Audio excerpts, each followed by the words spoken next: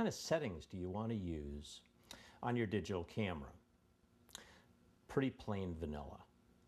The main thing is that you don't want the camera to start thinking for you.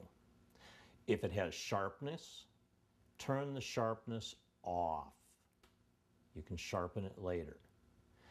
You can't sharpen it twice and have it really be not negatively impacted, let's say. So, sharpness off.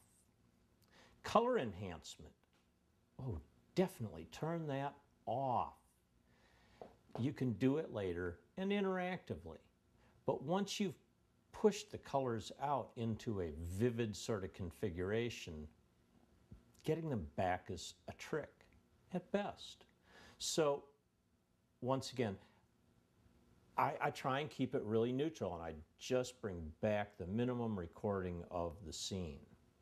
I do run my camera curve on auto, and I have found that that seems to work and isn't producing negative results. I rarely use the auto exposure mode. I don't think I've ever used it, in fact. I just use the manual exposure mode. It's a camera. I run it. But the main things is sharpness off, vivid off, and smile. Have a good time. Push the button a lot. Okay?